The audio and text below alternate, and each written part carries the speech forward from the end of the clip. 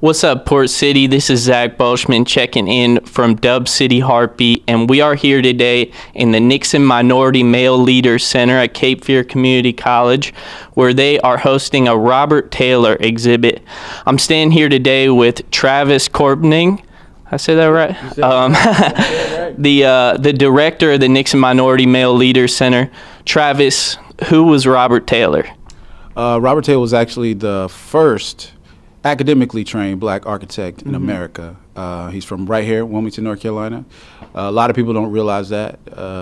And he was also the first black man to go to MIT, graduate from MIT, and he did it right after slavery, like 25 years after slavery ended. Right. The exhibit will be here through tomorrow. So if you want to come by to U152 Union Station building till 5 o'clock.